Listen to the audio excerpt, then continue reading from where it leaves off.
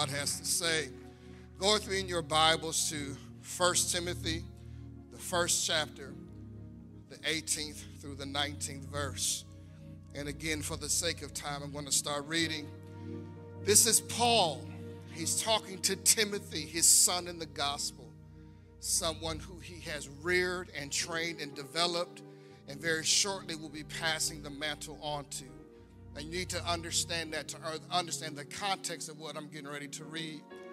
He says, "This charge I commit to you, son Timothy, according to the prophecies previously made concerning you, that by them you may wage the good warfare, having faith and a good conscience, which some having rejected concerning the faith have suffered shipwreck." For our time tonight, because this is all the time we're going to have, our time tonight, I would like to talk to you about a message that is entitled, Fight for Your Future. Turn to your neighbor and say, neighbor, it's time to fight for your future. You may have your seats. 1 Timothy 1:18 starts with Paul saying to Timothy, according to the prophecies. According to the prophecies. Somebody say, according to the prophecies.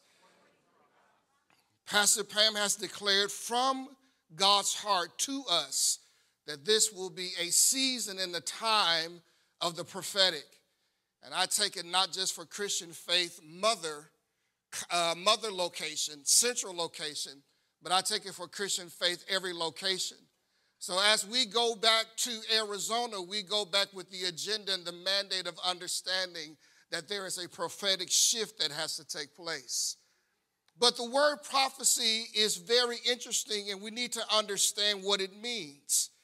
Prophecy, whether it is spoken by a true prophet or whether it is written in God's word, because God's word is prophetic statements.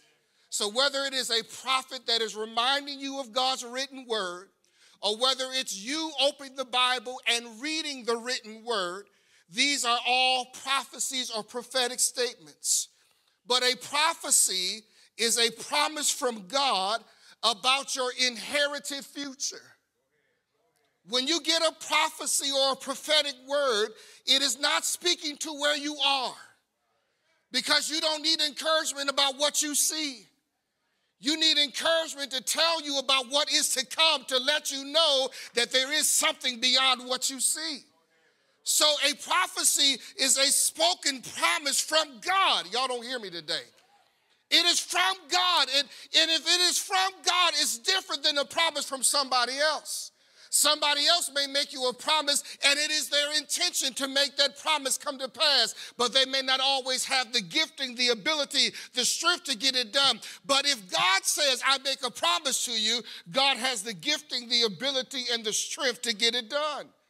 So prophecy is a promise from God about your inherited future. But understand this about prophecy and the promise, that God will always keep his promises, but he is not obligated to make you participate. Are you still with me? There's going to be prophecy spoken. There's going to be the prophetic that comes forth. But God's job is to tell you what's in his heart concerning your future. Your job is to participate in what he said. And the problem is that when we hear the prophetic, and I'm guilty of it as well, when we hear the prophetic that tells us that you're going to be great, or finances are coming your way, or something is getting ready to happen, we sit back down in the lazy boy of Christianity, and we don't participate in the process of the things that are necessary to have what God spoke to come to pass. If God tells you he's going to bless you with a brand new job, then baby, you got to participate. You got to get up.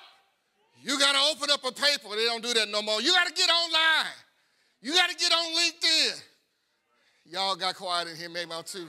You got to do something to participate in what he said, because your participation is your belief. that what he said is going to happen. Because if you don't participate, it means that, God, I really don't believe what you said. It was a nice word. I was encouraged in that moment. It made me feel better to get through my day. But I really don't believe you're going to do what you said. Because if you really believe, you would get up and find out, God, how do I participate? What is it I'm supposed to bring to the table? What is it I'm supposed to do? What is it that you would have me to participate in to make sure that I'm not the reason? I'm preaching too hard, too fast. That I'm not the reason why the prophetic word hasn't come to pass. Are y'all still with me? Every prophecy contains God's promise, but it requires our participation. The promise is God's part, but the participation, hear me now, is our fight. The promise is God's part, but the participation is our fight. Turn to somebody and say, the participation is your fight. Paul knew in talking to Timothy that there were some great things spoken over his life, that there were some prophetic things that he had spoken into his life, but he was warning Timothy that he had to participate in making sure that what God was speaking and saying was going to come to pass. And in the scripture here, in 1 Timothy 1:19, he says, this charge I commit to you, son Timothy, according to the prophecies previously made concerning you. So Timothy, the only reason I'm talking to you is because there's been some prophetic that has been previously spoken to you. He knew there was some stuff he had told Timothy, and he knew there was some stuff that his grandmother and mother had told Timothy, because they were people that loved God. And he said, Timothy, I'm not going to let you drop the ball. I'm not going to let you live a lackluster life where the things that God has designed and has prepared doesn't come to pass because you are not participating.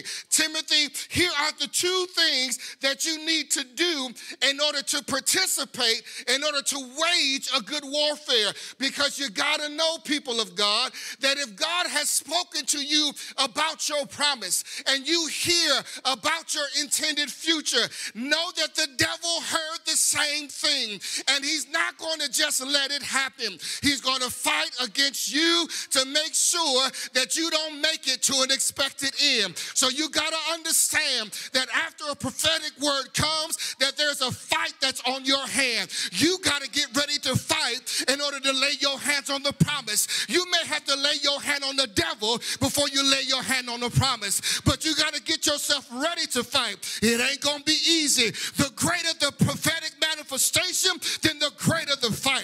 And, oh my God, whatever he spoke to you is worth the fight. Are y'all in here tonight, Christian faith? But he told him there's two things that you have to do to wage a good warfare. Two things that you have to do to wage a good warfare. The first thing he told him is you have to have faith.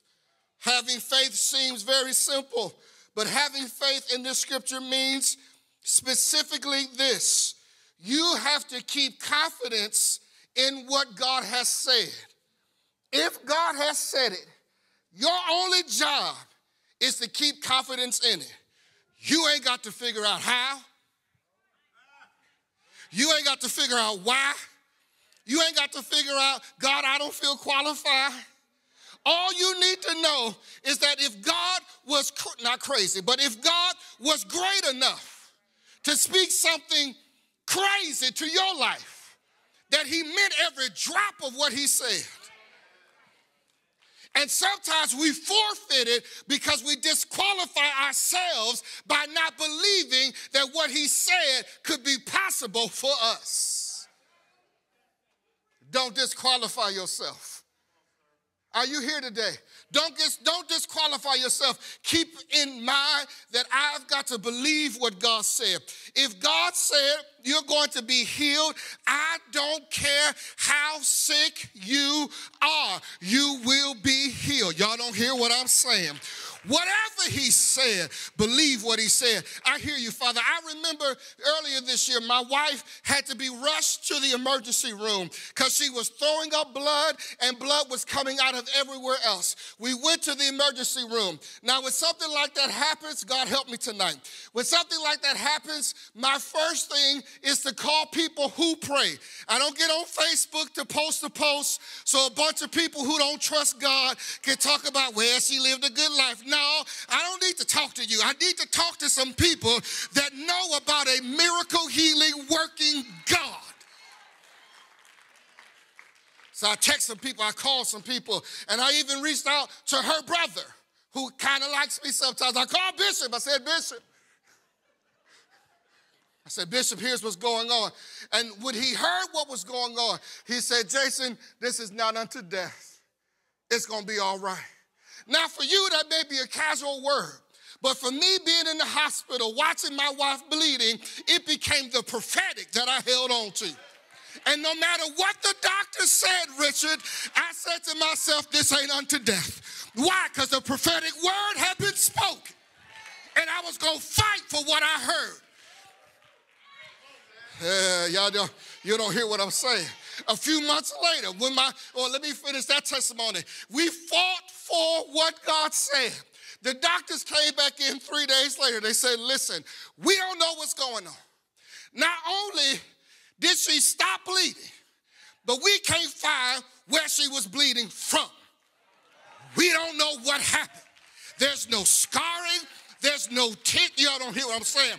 There's nothing for us to identify that anything is any longer wrong. Well, maybe that was luck. Nope, that was a prophetic word that we held on to and fought for. Pastor Kathy, 2 months later, I go to the doctor. The doctor says, Jason, your prostate levels are up. It doesn't look good. And I said, well, I don't know what all that means, but what do I need to do next? They said, you need to do this, and then come back later. We're going to test your blood again. Came back later. They tested it again. They said, your levels are higher. Go to the doctor. They gave me an appointment with a urologist, and I was like, well, I'm just going to go to the next doctor. I pulled up to the building, and it was the MD Anderson Cancer Center. It was then that I realized this is much greater and graver than what I thought it was.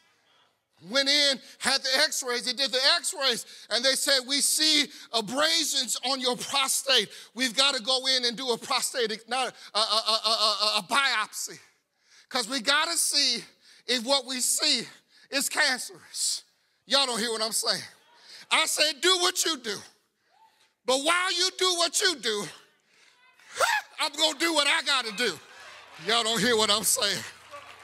You do your work while I do my fighting. You do your testing while we do our praying. You do what you do while we do our fasting. And I'm here to tell you, they came back and said, Mr. Turner, we do still see that there, but we want you to know it is not cancerous. There is no cancer in your body. You may say it was luck. Nope. I say it was a fight for the prophetic, because there is greatness in me.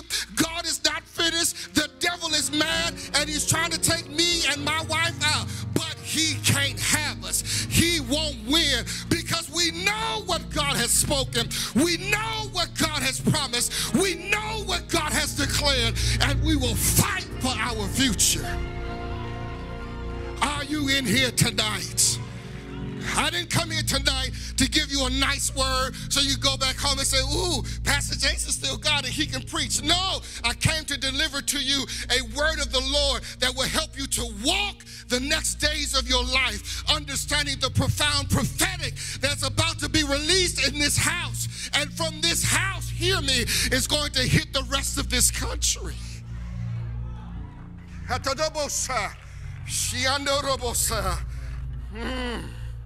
Bishop, I remember the days when I first came to Christian faith. I didn't come because, stay right there, Antoine, I didn't come because of our connection through my mom. I didn't come because of your preaching. I came because of your prophetic. I remember coming into services, and you would stand to preach after the choir got done. And we were at Burroughs Middle School, and you couldn't preach because you would take off into the prophetic. You would start singing songs prophetically. You would start speaking into the lives of people prophetically. And that's what drew a young teenager to say, I want more of God. I know how to preach. I can figure that out. I can follow other people. I can do that. It is not to say anything negative about your preaching, because you're one of the baddest people in the world. But that's not what drew me to you. It was your prophetic ability. And I heard God tell me to tell you. And I'm nervous to even say it. But that time is returning, not just here, but to you. That when you stand to preach, the message will become like puzzle pieces all over the place. But the only thing that will be clear is the prophetic, and you will take off into songs that the band will have to follow you in, and that will have to be the course of the rest of the service, because the prophetic is going to take place from your singing. It's going to happen. Young people are looking for the real. And when they see a real prophet and a real prophetess, they will pack this place out. Christian faith, this ain't in my notes, it's in my spirit. You ain't seen what God is finna do in this house. The latter rain will be greater than and the former rain was immense. Can only imagine what the greater glory, the latter glory is going to be like. But it's going to come not because of presentation, not because of skill. It's going to come because of the anointing and because of the prophetic. The days of presentation are drawing to an end. People are tired of coming to church to see a show. They want to come to encounter God. I remember when our praise and worship teams used to fast. I remember when the choirs had to fast. I remember when the band had to fast. Y'all don't hear what I'm saying. And there was a glory that was in the house.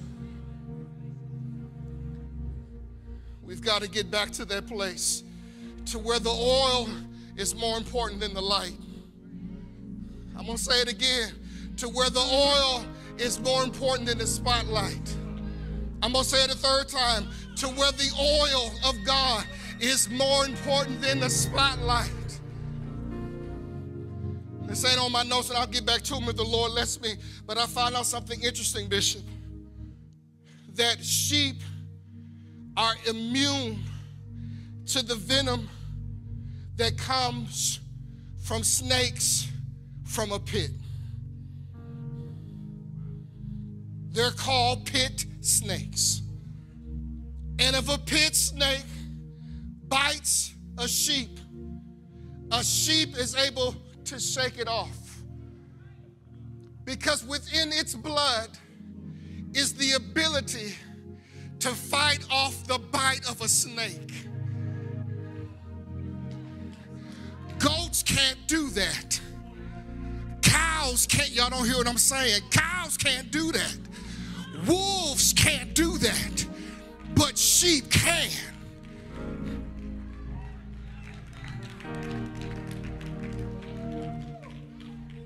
Scientists use the blood of the sheep to create antibodies to help humans fight off the venom from a snake.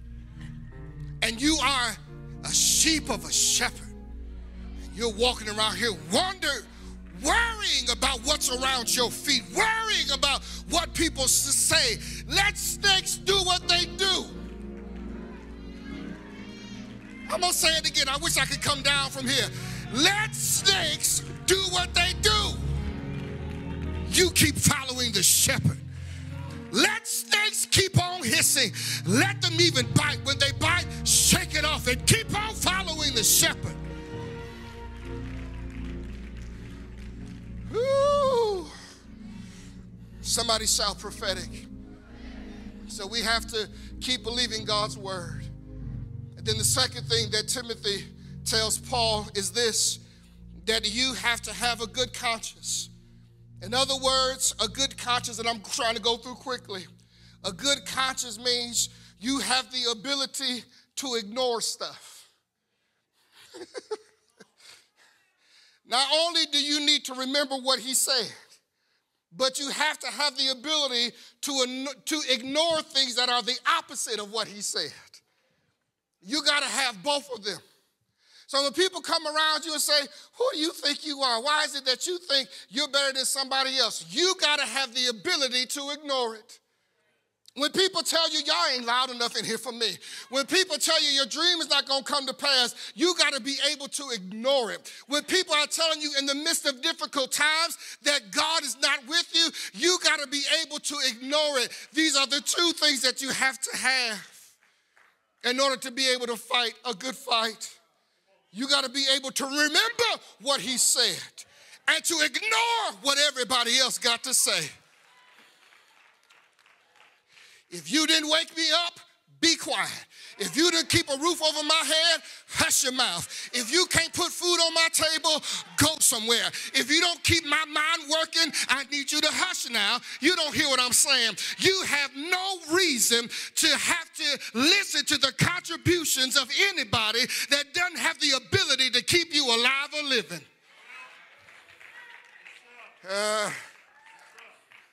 Paul was warning Timothy. He said to him, these are the two things you have to do, Timothy. You have to do these things because if you don't, Timothy, your faith is going to suffer a shipwreck. Did y'all see that? It's in the scripture. Your faith is going to suffer a shipwreck. Now, what causes you to get into a shipwreck concerning your faith? When you begin to reject what God has said, your faith is on the way for a shipwreck. Now, I find it very interesting that Paul would use this terminology. Out of all the terminology he could use to be able to make some type of similarity to what he was trying to convey to Timothy, what he said to him was shipwreck. And it's interesting that Paul said shipwreck because Paul said in 2 Corinthians 11 and 25 that I've suffered shipwreck 3 times. So he knew about the devastation of a shipwreck. He knew how completely violent a shipwreck was. He knows how traumatic a shipwreck is. He knows that in the midst of a shipwreck, you might be saved, but you're going to lose everything else. Are you hearing? Are you here tonight? So what he was trying to tell Timothy is this: don't you play around with your faith. And don't you play around with what God has promised. Because you don't want to find yourself shipwrecked. Meaning you made it, but you lost everything else. Are y'all here tonight? See, you can recover if you are saved from a shipwreck, but the ship you was on can't be recovered. That ship is gone. It's sunk. It's over. How does that relate to this? There is a possibility that the promise that God gave you, that the prophetic that he spoke to you, if you play around with your faith concerning it, you will end up shipwrecking what God desired for you, and he will take your ship to somebody else. Are you here today? I am a preacher, 3rd generation, but I am maybe 4th, I don't know. But I'm as anointed as I am because my father shipwrecked his faith. And so God said, I can't let this anointing fail, so I'll give it to the next to see if the next will listen and hear and obey and run and fight for the prophetic. Are you here today? It is very important that you begin to realize that the things that God has spoken to you, they are not going to wait forever. I know that's hard to hear. Well, God, you promised me that you was going to do this. It's not going to wait forever. God spoke a promise to you while you were 15, and now you're 65. It's possible. It got shipwrecked. Y'all got quiet in here. Because God will not continue to wait for you to fight for the thing he promised for you. You got to fight for it. Are you here? You got to get to a place to say, if this bank says no, I don't care. Because God, you said yes. And I'm going to keep going until I find the one that'll say yes. If this person who owned the building say no, I'm going to keep going until I find the one that owned the building to say yes. I'm not letting one no stop me. Because I'm willing, Brian, to fight for it. Are y'all still with me? Because you don't want your faith to be shipwrecked. I'm getting ready to come to a close. You have to get it in your mind that I don't want to shipwreck his word. I don't want to shipwreck my future. And I don't want to shipwreck the prophecy or the prophetic that's been spoken over my life. Instead of shipwrecking, I'm getting ready to fight. Is there anybody in here tonight that God has spoken a prophetic word to you, whether it be through a prophet, whether it be through your pastor, or whether it be from you reading the word of God? If that's you, just raise your hand.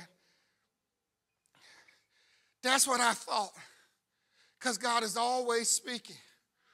But let me tell you something, and I'm getting ready to finish, and we'll see what God does next. Are y'all still here? Y'all got quiet on me. Can I drink some water? I'm not as young as I was 6 years ago the last time I was here. Lord have mercy.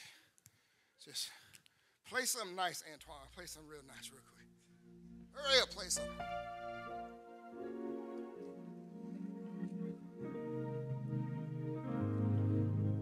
All right, we back. You've got to be willing to fight for your future. The process of obtaining some promises is easier than others. Some are simply received. Salvation is a promise from God. When you say, Lord, save me, you can simply receive it. Grace is a promise from God, and if you reach out to God for grace and for mercy, you'll just simply receive it. Because some of his promises are easier to receive than others. With my children, if they want to eat, that's easy to receive. You want a roof over your head, that promise is easy to receive. But you want a brand new BMW 328i, that's not as easy to receive. That's going to take a little bit more.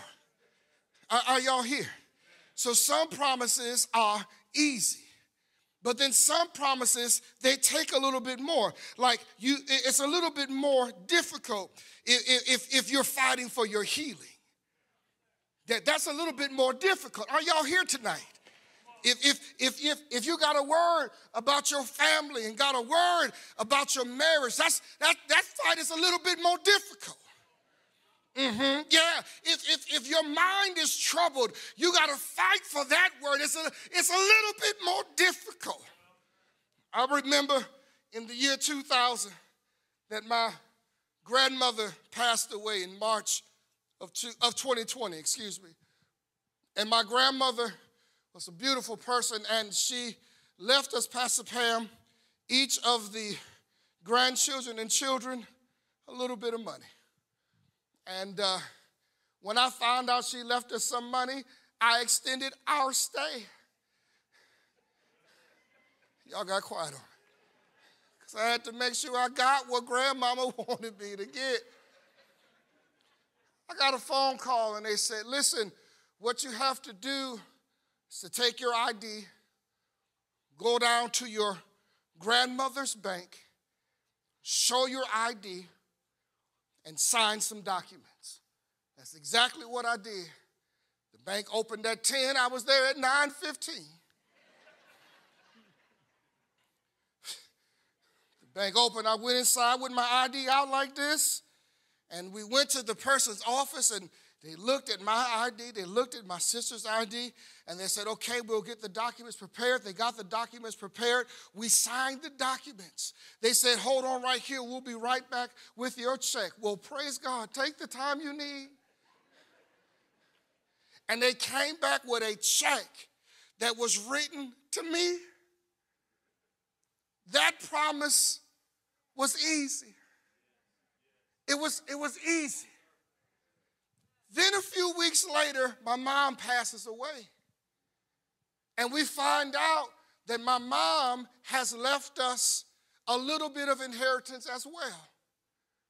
And so my sister and I, remembering the previous process in order to inherit the promise, figured it would be just as easy. We filled out the paperwork. We sent the paperwork in, and they sent us back paperwork and said, you have been denied. Now hold up, wait a minute. I got on the phone, called Pastor Emil, said, you got to be ready to fight. I said, well, what do I need to do? Told me what I needed to do. I called them back. I said, what's the problem? They said, on your mother's paperwork, you're not listed as an heir. There's somebody else listed. I said, tell me who it is. They told me who it is. I said, I don't know who that is. And I'm telling you, that's not where my mom left the inheritance. She left it for me and my sister. They say, well, the claim on here is that they are the children of Levada. I said, it's a fraudulent claim. They don't have the right to the inheritance. Now, I could have sat back and just said, well, I'm going to let God work this thing out. And I'm just believing the prophetic, and it's going to come to pass. And I would have been sitting there to this day. But I decided I had to fight. And I called them, I said, what do I need to do to prove to you that I am the heir of Levada? They said to us, you've got to get a birth certificate. The birth certificate will prove your birth and who your mother is. And then there's other documents that you got to fill out. So I got the documents, filled them out, went and got the birth certificate. I asked them, why was the birth certificate so profound? They said the birth certificate is the proof in writing that you are the blood DNA inheritance of this person, and that the promise, because of the blood that's in writing, belongs to you.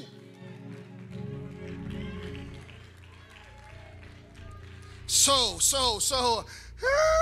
I got the birth certificate, sent the birth certificate in, did everything that needed to be done, made sure that everything was in order. I dotted every I, crossed every T, got on the phone, said, I ain't getting off until y'all get it. Y'all don't hear what I'm saying? Because I was willing to fight for what was mine. It was not about the amount. It was about the fact that it belonged to me. It was my inheritance from the promise of my mother. She said, I have stored this up for you. And I wasn't going to let anyone or anything take what my mama said was for me. And yet we walk around here and our Heavenly Father has spoke promise, has gave the prophetic, has spoken what he wants to accomplish in your life, and you go somewhere and sit down in an easy boy chair. I'm here tonight to wake you up. Get yourself up. You've got to participate in the process. Don't you understand that you are the rightful? I feel the Holy Ghost. Don't you understand that you are the rightful heir? You are joint heirs with Christ Jesus. You are covered in the blood of the Lamb, and the writing is proof that you belong to God. So you got to get it made up in your mind that I'm ready to fight because I'm the rightful owner. God, if you said I can be healed, then I'm ready to fight.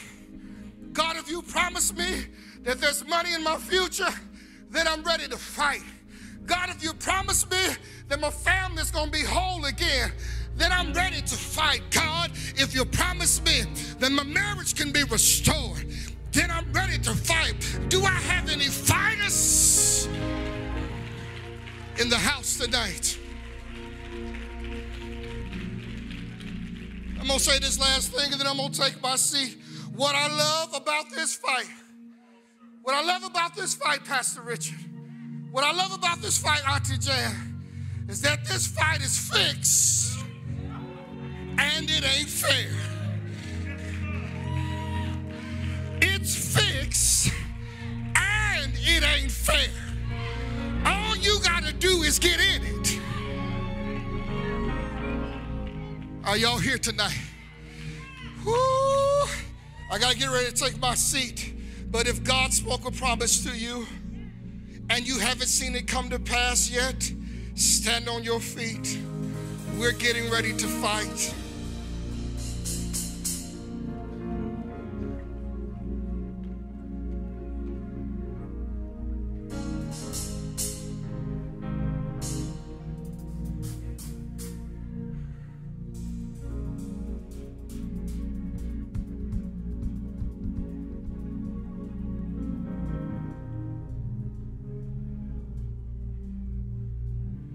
This is how I fight my battles. This is how I fight my battles. Take it. This is how I fight my battles. This is how I fight my battles. This is how I fight my battles. This is how I fight my battles. This is how I fight my battles. This is how I fight my battles. Surrounded. It may look like I'm surrounded, but I'm surrounded by you. It may look like. It may look like I'm surrounded. I'm surrounded by you. It may look like. It may look like I'm surrounded, but I'm surrounded. Come on, if you know it, sing it. It may look like. It may look like I'm surrounded, but I'm surrounded. Come on, let's go. This is how. This is how I fight my battle. Come on, I can't hear you. Come on. Yeah. Come on, this is your fight. This is how I fight my battle. I can't fight for you. And I don't need to fight for you. This is how I fight my battle. You can fight for yourself. Come on, sing it, sing it, sing it. This is how I fight my battle. Come on, sing it out of your soul. Come on, it's the same thing over and over again. Oh, it may look like I'm surrounded, but I'm surrounded by you. Come on, it may look like. It may look like I'm surrounded, but I'm surrounded by you. It may look like. It may look like I'm surrounded. I'm surrounded by you. Last time it may look like. It may look like I'm surrounded, but I'm surrounded by you. I want you to know that the tools of the past still work. Fasting still works. This is how I fight. Turning your plate down still works. Praying until you get a breakthrough still works. Reading your Bible still works. Getting your face in that book still works. Worshiping God until you get a breakthrough still works. We're trying to find new things. We don't need to find nothing new. The same tools, the same arsenal, it still works to this day. But what you've got to do with your new self is to go back to the thing that is tried and proven. You've got to get back to a place of praying. You've got to get back to a place of fasting. And you've got to get back to a place of fighting. I don't care what you see. I know what he said. It doesn't matter what you see. You must remember what he said. It doesn't matter what you see. You have to remember what he said. It may look like you're surrounded, but what you're surrounded by is a cloud of witnesses. What you're surrounded by is grace and mercy that follows you all the days of your life. What you are surrounded by are angels that are on guard to make sure that the things of God come to pass in your life. What you're surrounded by is His glory and His presence. I know you don't see it, but I'm telling you it's there. That is what is surrounding you, and that is how you fight your battles. Are you here? So don't stop fighting. Don't stop praying. I sense one more thing. Can I have 5 more minutes? 3 to 5 more minutes. If you need a push, I don't know what that means to you. If you need a push regarding your fight, get to this altar now. This is how I fight my battles. This is how I fight my battle. Yeah. This is how I fight my battle. Yeah. This is how I fight my battles. Come on, this is how I fight. This is how I